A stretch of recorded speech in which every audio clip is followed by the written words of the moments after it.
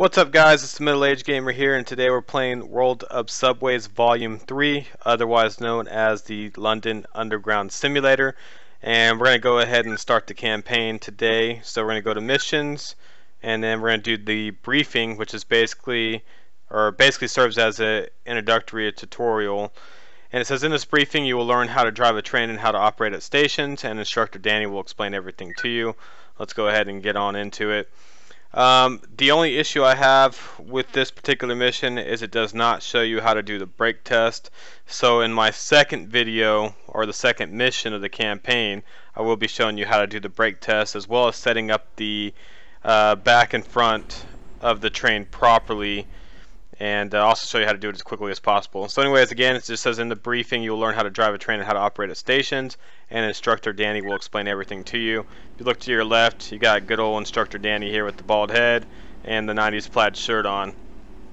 And it says today is our first ride with the C-Stock, and we're going to Edgware Road without passengers, then we'll drive back. You should try to stick to the schedule. Now let's switch on the tail lights. Gotta wait till he gets in first. And the only problem with this is it says you got to stick to the schedule on the way back. Well, the problem with that is you're way past the schedule when you start. So honestly, you don't have to stick to the schedule or stop at every station on the way back. Okay, so we just switched on the taillights there. And I'm going to left click right here to close the door.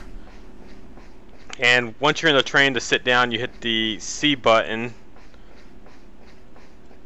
And you hit the C button again to get back up. And then if you're in the train sitting down, you hold down the shift button to bring up the mouse pointer. That way you can click on items.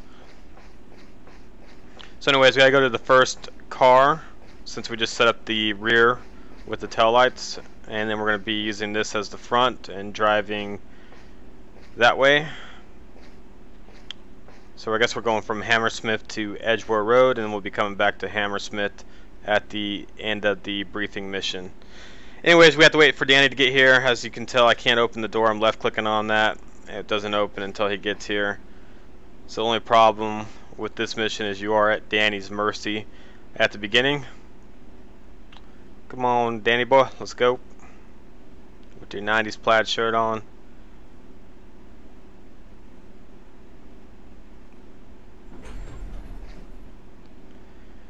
Alright, still going to be in my way, I'm sure.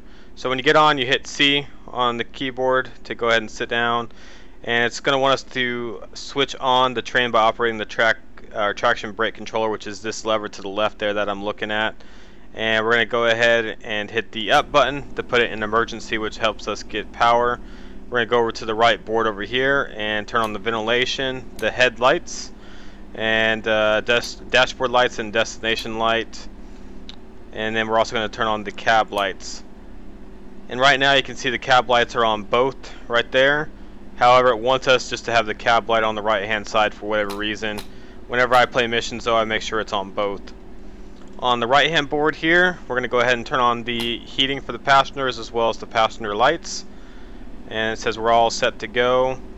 So we're going to go ahead and close this door and hit the tab button. Oop. Oh, it wants to bring us the selector switch is on the right here.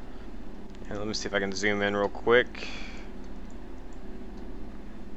Right now it's in the off position. We want to go ahead and bring it to the 4 position by hitting page up. So page up is going to move this down, and page down moves it up. I know it's kind of backwards, but that's how the game is. Okay, I'm going to go ahead and hit tab to bring that down, and then I'm going to bring this up. And you can see the brake pressure is rising right here. And wait till it gets to about 80 and we can go ahead and pull forward. Again, it doesn't show us how to do the brake test, which is right over here. And on the next video I'll show you guys how to do that.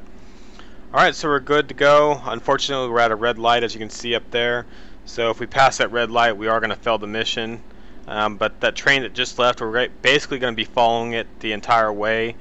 And I found out that if you go full speed, or the max speed that you can go, then you're going to catch up to that train very quickly, to the point where you're going to be stopping at every other light. And so I'm going to hit the number 2 button on the keyboard. And it's going to bring up the route monitor. You can also bring up the time and the station monitor if you want, with 1 and 3.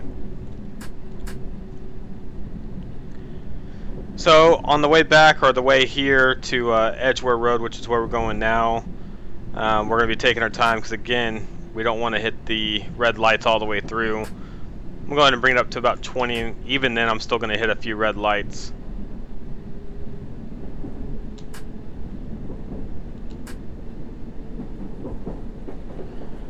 As you see, it goes from green to yellow to red right here.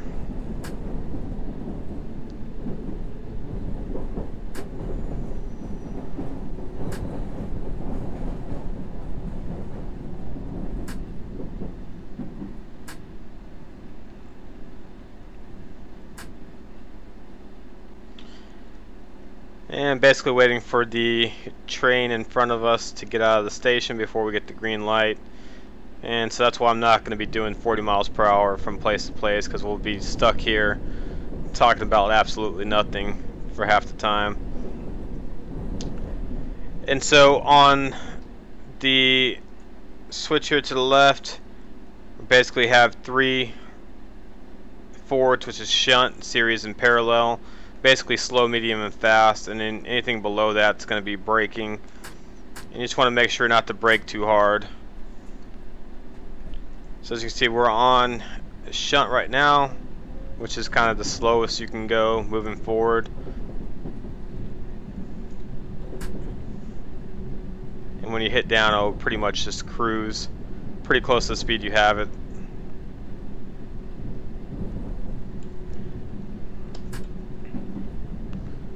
Let's go ahead and get up to about 15-20 here. So far I've been playing this game, like it quite a bit. Just got it in from the Royal Mail, so I had to get it from the UK, whereas Volumes 1 actually came from the US. And I also have Volume 2.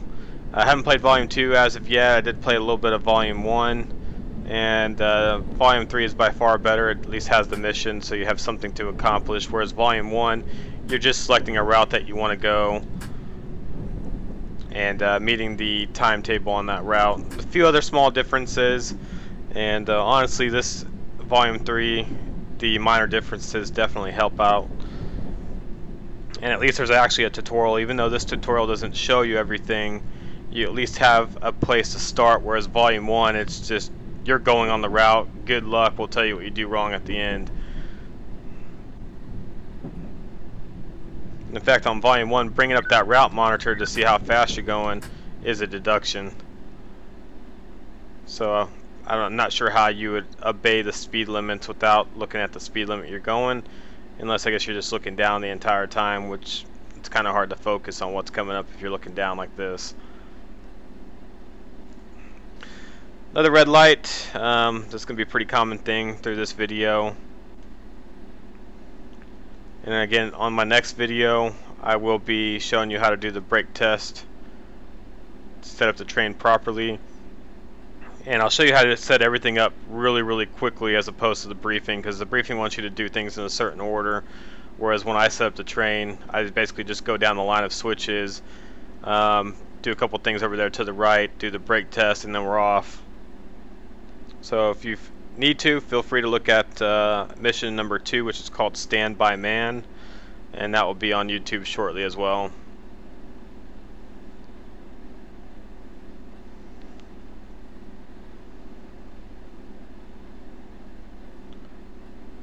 Alright, any day now.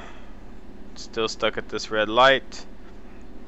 This is quite a long station, or quite a long section to the next light, so I was waiting for that train to pass it before we move on.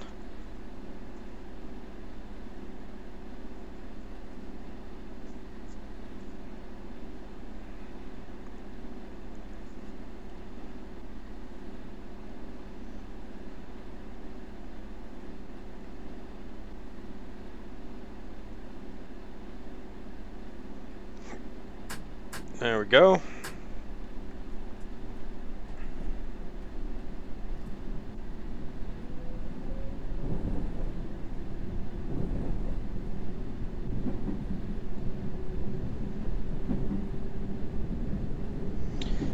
And get it up to about 20 again.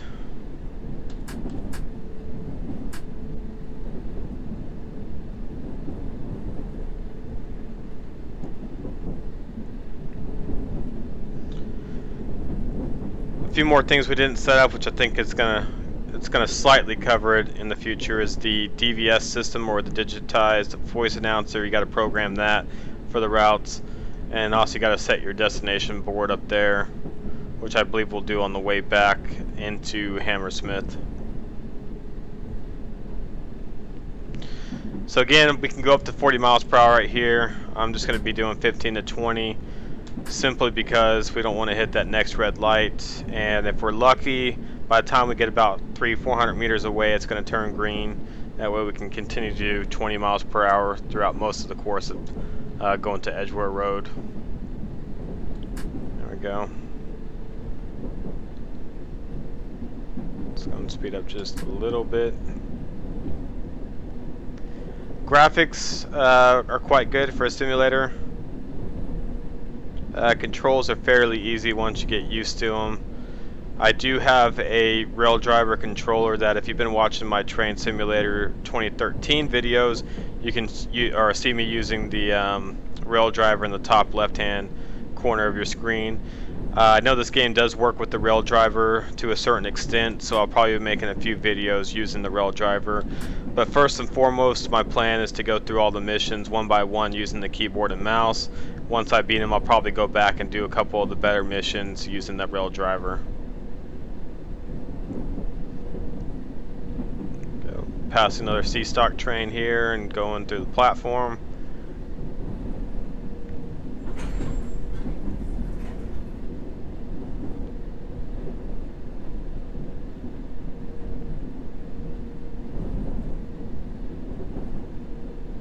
And if you see to our right here, we got good old Danny boy. I'm not sure what he's doing, why he's not trying to sit down somewhere like over there. He just wants to stand up right in the middle and block my view. I do commend his 90s shirt though.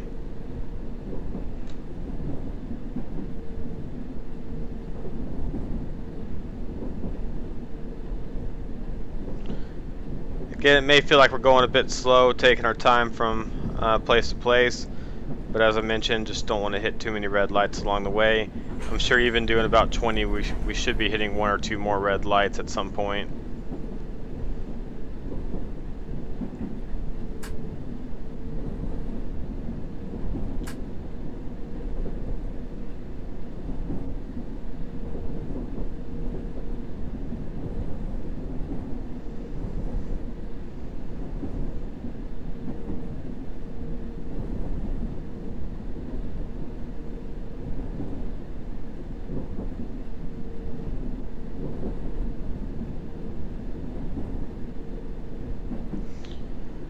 Another item on the way back, a bit confusing because it says it wants you to keep the schedule, which you can see the station monitor has your departure and arrival schedule. Problem is, we'll be way behind time by the time we get up there, and I'll kind of go over that again once we head on the way back, which pretty much we're just going to haul ass back once we get to that point. So you can see I just saw a yellow light change back to green, so we're already catching up to the train in front of us.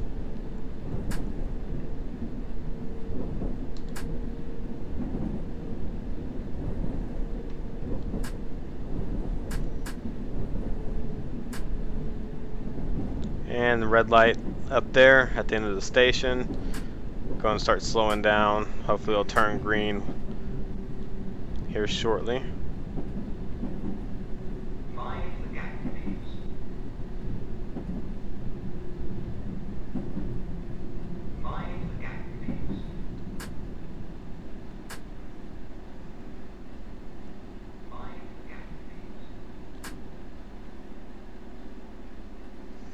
Okay, so stuck at another red light, which is fine. I believe coming up is going to be a tunnel with a S-curve where you kind of go down to the left and then up to the right.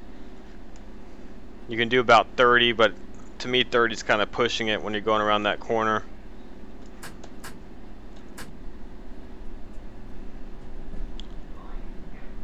I've only driven this route a couple times.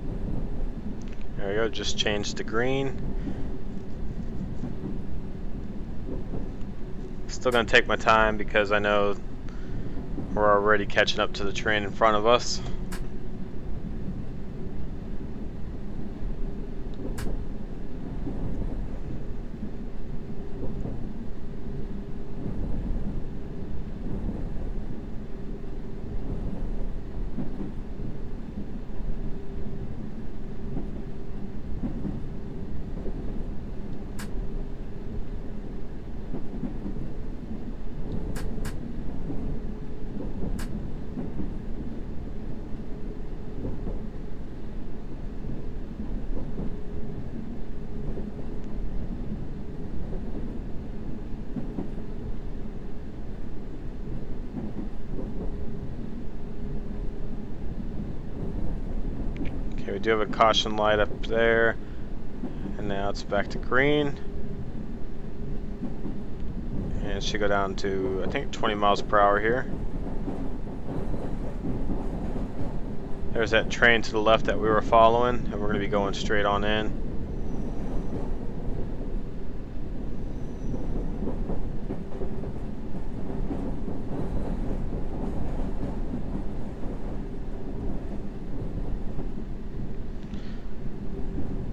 And let's go ahead and park the train.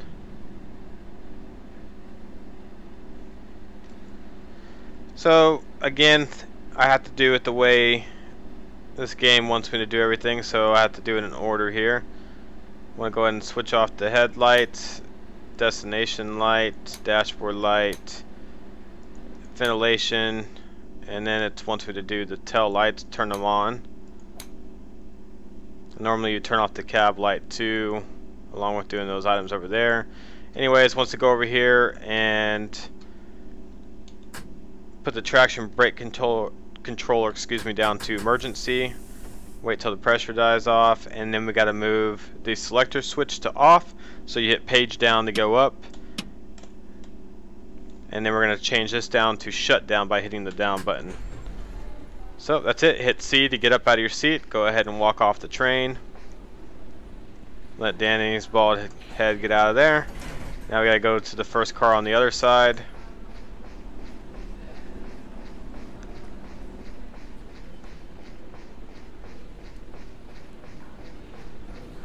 And I think it will let us open the door, but I don't think we can do anything until Danny gets in there. Yep, so I can open the door. Let me see if I can actually sit down yet. Okay, I can. If I can't do anything, let me try turning these off. Nope, can't do anything until Danny gets in here, so let me wait till the good old bald guy gets up here.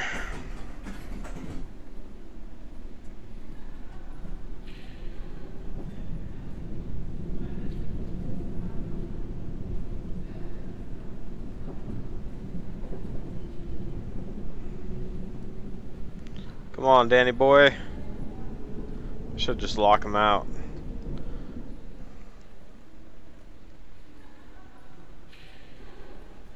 Is he coming or what? I don't even see him. Is that him walking all the way down there? I feel like he's stuck.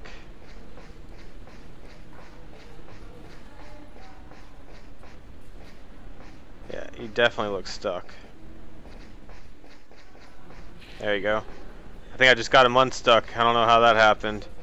One of the fascinating glitches of this game. Typically when passengers get stuck walking, if they run into somebody, they'll usually just disappear after a couple seconds. But there is a glitch towards the end of the scenario too, which I'll show you when we get down there. And hopefully I can show you because Danny's wasting his time, or taking his sweet ass time to get here. There he is, doing absolutely nothing.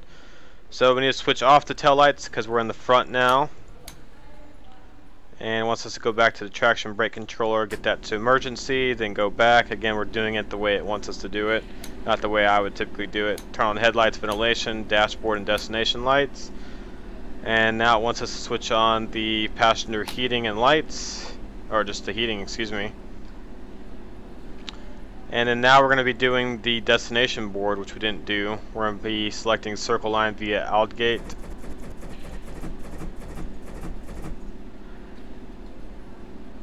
There we go. Now it wants to set up the DVS. Again, we're doing it in the order it wants us to do it. If you want to watch the next video, I'll show you how to really set up the train as fast as possible and do it right. So anyways, on this takes a while to learn, especially if you're running your own route. You got to figure out where you're going. Anyways, program on this, you can pretty much follow the instructions. We need to go ahead and do the circle line inner rail and then hit enter. We're leaving Edgware Road Hammersmith. There you go, hit enter. And then now we got to select Hammersmith as the arrival station, hit enter, and then enter again to finalize the programming. And to let passengers on, we're going to hit the F6 button because the platform's on the right hand side. You got to look back, make sure everything is alright. And then we'll close the door. Let me see if I can turn on the cab or the cab lights there. Yep. There we go. Hit tab to bring that down. And go ahead and hit page up, put it in the 4 position so we're moving forward. Let the pressure build up. We want to get the pressure to right around 80 right there.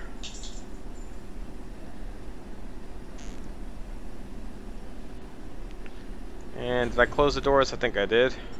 Nope, I'm going to close the doors. Good thing I checked. Okay. And we're pretty much off. You can hit 1, 2, and 3 to bring up these items.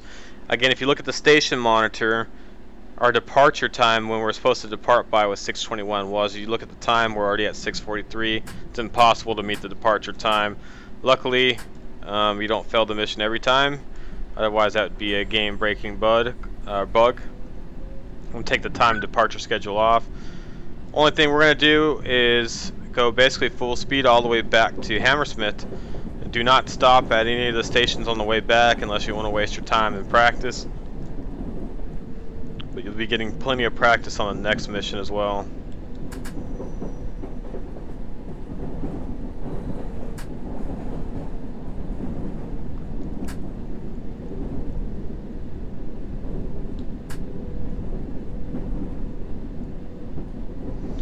Again, I'm going to be doing pretty close to the speed limit the entire time, so it's 25, we're doing 24 right now. I can always go up a mile per hour if I want to.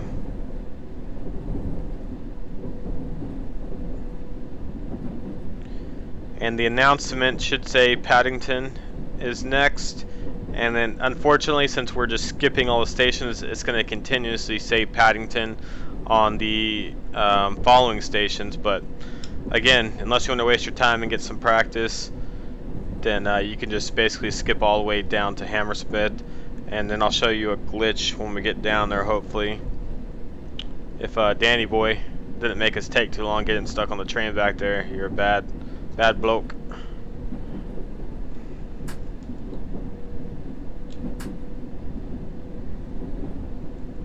The next station is Paddington.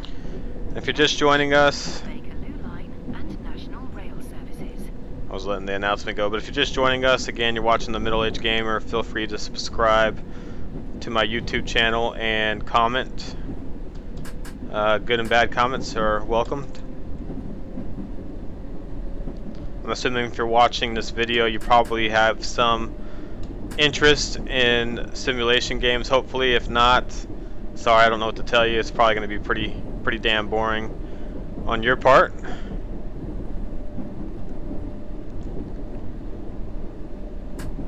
Okay, so we can go 40. I'm going to go ahead and pick it up a little bit here.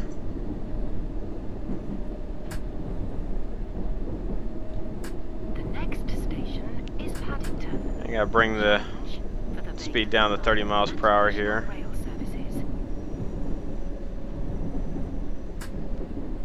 There we go. And there's a whistle sign coming up, which is that red sign right there. We're going into that S-curve I was talking about earlier. So down to the left and up to the right.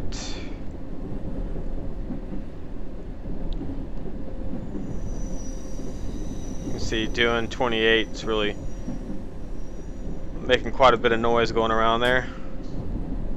It's best to do about 25 miles per hour or so.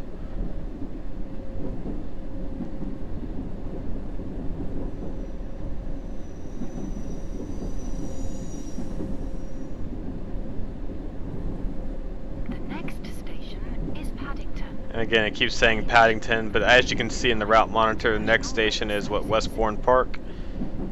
And it's because we're not stopping and opening the doors, closing the doors, so it's going to be stuck on the Paddington announcement. Alright, go back up to 40 miles per hour here. Another whistle sign. Again, as far as I know, you don't have to use the whistle unless you want to. I haven't been deducted on any missions as of yet.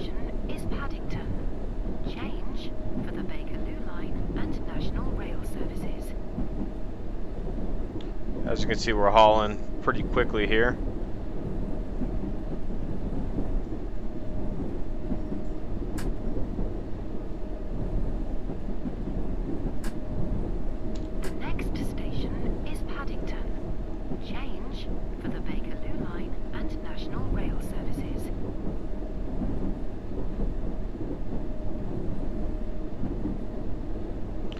And as far as frame rate, for some reason I only run about 28 to 30 frames per second. I have everything completely maxed out.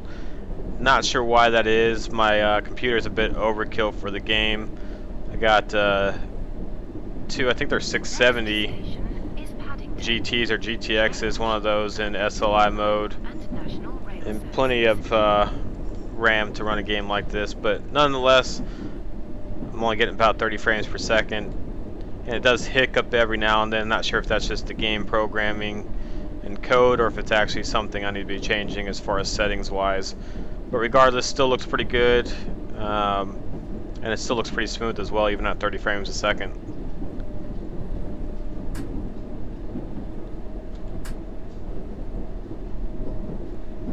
As you see, we're making pretty good time. Heading back right now. And there's a whistle. If you want to hit the whistle, you can.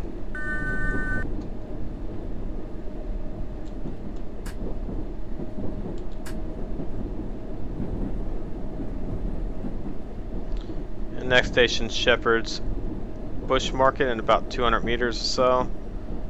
It's a nice satellite dish systems there. The next station is Paddington. Change for the Bakerloo Line and National Rail services.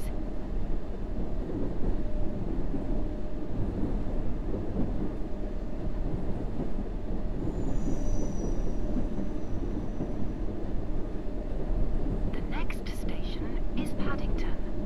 Change for the And getting pretty close to Hammersmith right about now. Go ahead and put on the brakes quite hard here.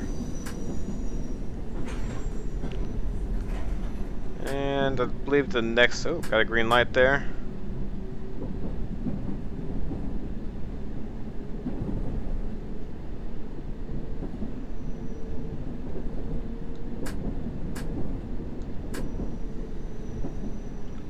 Alright, so the train in front of us is just pulling in. And this is where the glitches that I was talking about. The train that's pulling in is actually pulling into the station where there's a wall in front of it. Excuse me. And the problem with that is, for the train to pull back out, it should be coming back towards us and switching the track instead of hitting us. And the problem is, what's going to happen here in the next 2-3 minutes, it's just going to disappear. Like it was moving forward, or just it's going to basically get removed off the map. Problem with that is that's not very realistic at all. It should be coming back towards us, switching tracks, or coming back towards us and then pulling back the other way to go down the rest of the track. On Microsoft Train Simulator, as far as I know, the AI is pretty good that if it pulls into a station, it's going to have to pull back out of it, and it's going to switch tracks appropriately. So the only thing that I could have said to the developers would be, you know, make sure that if a train pulls in front of you, it's actually pulling back out the right way. It's not just disappearing or running into a wall and going off the screen. But anyways, feel free to keep your eye on that if you want to. Not a huge deal, not a game-breaking bug by any means, but it's just one of those small annoying bugs that I think could have been fixed fairly easy by the developers.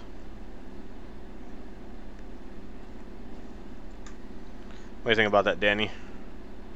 Yep, that's what I thought.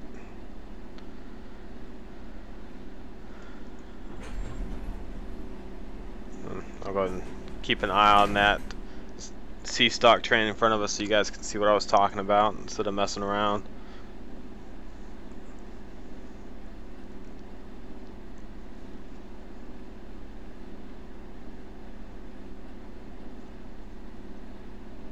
There it goes. See, it just disappeared. And you'll see in a minute when we get down into the station that there's actually no way to even pull forward if it wanted to.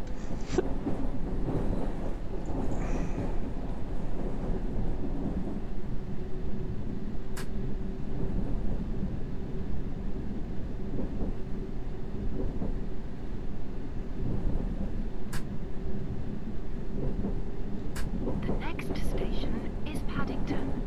Change for the Bakerloo Line and National Rail services.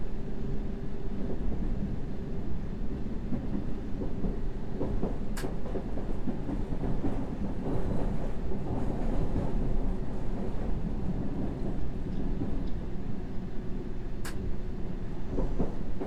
Again, pretty slow. Have to do 10 miles per hour right here.